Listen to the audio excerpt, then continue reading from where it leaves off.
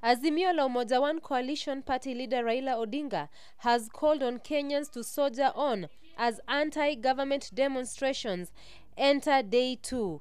An optimistic Raila said the peaceful protest would continue until the government listened to the people's voice. In a cryptic message, Raila accused the government of perpetrating violence and killing Kenyans while they pushed for a lowering of the cost of living. His comments came hours after police engaged in protesters in running battles in different parts of the country. The battles led to deaths, injuries and hospitalization of some protesters who met the wrath of police officers during the demonstration. A section of Azimio la Umoja leaders has been reported missing, arrested hours before the beginning of the demonstrations.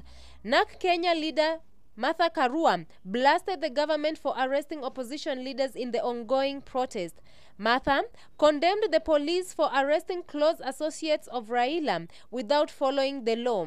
There are a lot of speculation about Raila's whereabouts even as protesters continue engaging police in running battles countrywide.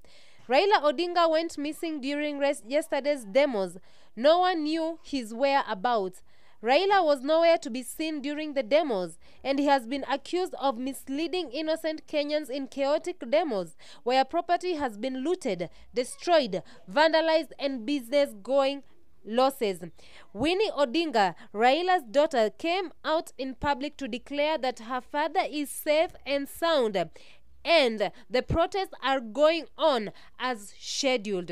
What do you think about Raila stating that he had not gone missing on Kenyans during the demonstrations? And do you think that he's going to appear today and tomorrow in the said demos?